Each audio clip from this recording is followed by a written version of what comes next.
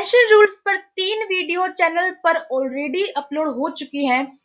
तो आज हम करेंगे MCQ on pension and retirement benefits part 4। तो आज का पहला सवाल 62, in case N employ exits from the scheme before attaining the age of 60 years, dash of accumulated pension wealth shall be mandatory used to purchase an annuity। यदि कोई कर्मचारी 60 वर्ष की आयु प्राप्त करने से पहले योजना से बाहर निकलता है तो संचित पेंशन राशि का उपयोग अनिवार्य रूप से वार्षिकी खरीदने के लिए किया जाएगा। 50%, B 60%, C 80%, D 100%। Right option is C 80%। 63, employees covered under NPS shall not be entitled to retirement gratuity and death gratuity allowable to those covered under CCS Pension Rules 1972। NPS के तहत आने वाले कर्मचारी सीसीएस पेंशन नियम 1972 के तहत आने वाले लोगों के लिए स्वीकार्य सेवानिवृत्ति ग्रेच्युटी और डेथ ग्रेच्युटी के हकदार नहीं होंगे। ट्रू और फॉल्स में बताना है। सही ऑप्शन है B false.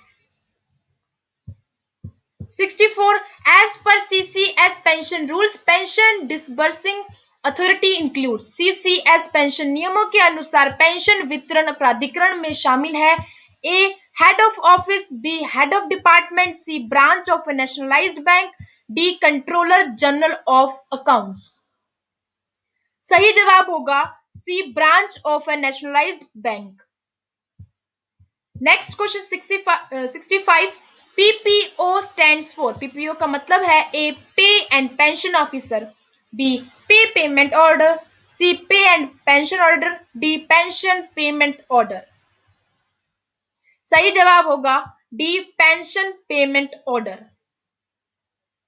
Next question 66, family pension is payable to the family of. परिवार पेंशन दे है ए government employee who dies while in service, B government pensioner who dies after retirement, C both A and B, D none of the above। इसका सही जवाब होगा C both A and B। Next question 67, family pension is admissible to the family of a deceased government employee who was dismissed or removed from service and was in receipt of compassionate allowance on the date of his death। True और false में बताना है। परिवार pension मृतक सरकार के परिवार के लिए स्वीकार्य है। कर्मचारी जो सेवा से बर्खास्त और हटाया गया था और उसकी मृत्यु की तारीख को अनुकंपा भत्ता प्राप्त कर रहा था। सही जवाब होगा ए true. 68, when a deceased government servant is survived by both dependent parents, then the family pension shall be given first to the। जब एक मृत सरकारी सेवा के परिवार में दोनों आश्रित माता पिता रहते हैं तो परिवार पेंशन सबसे पहले दी जाएगी। Father mother both equally none of the above. सही जवाब है मदर। 69, अंडर रिवाइज्ड पे structure 7th CPC family pension shall be allowed maximum. संशोधित वेतन संरचना 7वीं CPC के तहत परिवार पेंशन की अधिकतम अनुमति होगी। ए ₹50,000, बी ₹60,000, सी ₹75,000 या फिर डी ₹1,25,000। सही जवाब होगा सी ₹75,000। 70, family pension is allowed at a uniform rate of 30% of. परिवार पेंशन की 30% की एक समान दर पर अनुमति है। ए बेसिक पे, बी बेसिक पे प्लस डियरनेस अलाउंस, सी बेसिक पे plus non practising allowance, D basic पे plus dearness allowance plus non practising allowance. सही जवाब होगा सी बेसिक पे plus non practising allowance. Next question 71, enhanced family pension is payable to the family of a deceased employee from the date of death up to a period of। मृतक कर्मचारी के परिवार को मृत्यु की तारीख से अधिकतम अवधि तक बढ़ी हुई पारिवारिक पेंशन दे है। ए 7 साल, बी 10 साल, सी 12 साल या डी 15 साल। सही जवाब होगा B 10 years. Next question 72. Extraordinary family pension is allowable at the rate of. असाधारण पारिवारिक पेंशन की दर डैश से स्वीकार्य है. ए 30% ऑफ द बेसिक पे, बी 50% ऑफ बेसिक पे, सी 60% ऑफ द बेसिक पे, या फिर डी 60% ऑफ बेसिक पे subject to a maximum of ₹7,000. इसका सही जवाब होगा डी 60% ऑफ बेसिक पे subject to a maximum of ₹7,000. Next question is, with effect from 1 January 2016, the ex gratia allowable to the family of an employee who dies in an accident in the course of performance of duties is WEF 1/2016 कर्तव्यों के प्रदर्शन के दौरान दुर्घटना में मरने वाले कर्मचारी के परिवार को अनुमत अनुग्रह राशि है. ए 10 लाख, बी 15 लाख, सी 25 लाख, डी 35 लाख. सही जवाब होगा सी 25 lakh. Next question 74. The amount of x gratia compensation to the family of N employ who dies during enemy action in war accepted with effect from 1/1/2016 shall be.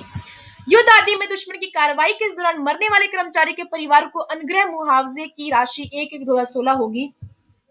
A ₹15 lakhs, B ₹25 lakhs, ₹35 lakhs, या फिर ₹45 lakhs.